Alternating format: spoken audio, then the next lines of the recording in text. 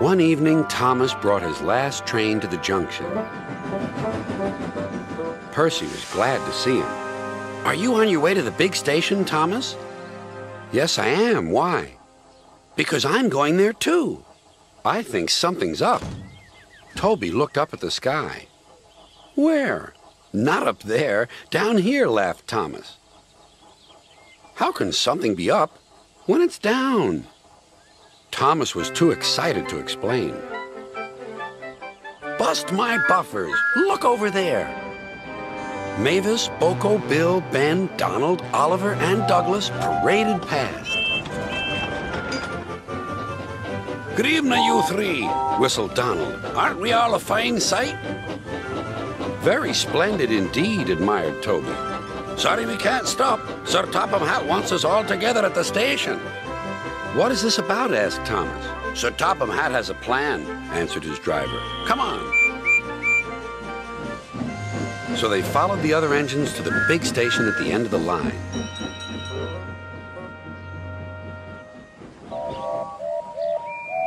"Silence!" called Sir Topham Hatt. "I have an important letter to read from a little girl who is 5 years old." "Dear Thomas and all the engines, please can I meet you? My friends say they would like to meet you too. You could come to my house for tea, but my mummy says there aren't any railway tracks to my house. Can you come to the station instead? Thank you very much."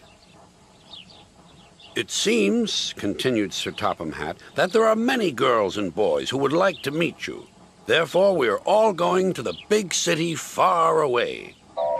"Hooray! Hooray!" the engines whistled. "Silence!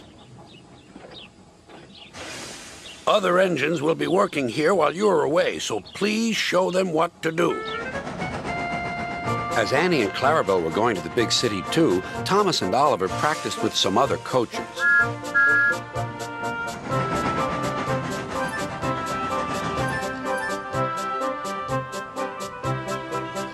Thomas grew more and more excited.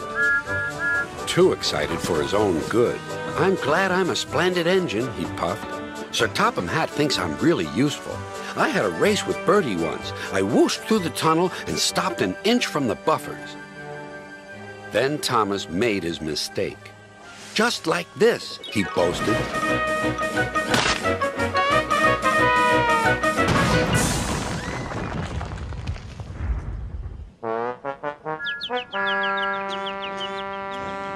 No one was hurt, but Thomas's front was badly bent.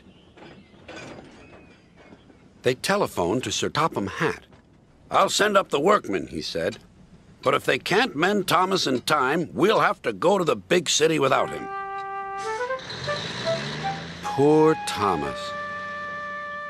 8 o'clock next morning, the engines waited at the junction. Toby and Percy were each on a truck, and Duck had pushed them into place behind Edward. Gordon, James, and Henry were waiting to lead off. They whistled impatiently. Sir Topham Hatt looked at his watch. "I'll wait 1 more minute for Thomas, then we have to go."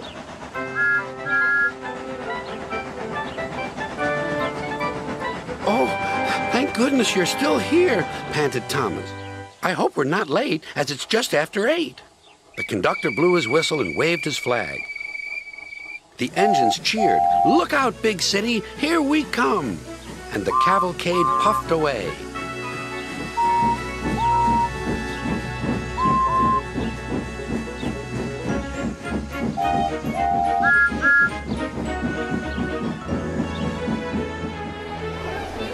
Later in the big city, all the engines were lined up in a splendid shed. The children were delighted to meet their friends. "I'm glad the little girl wrote to us," whispered Thomas to Percy. "Isn't it wonderful what happiness a letter can bring?"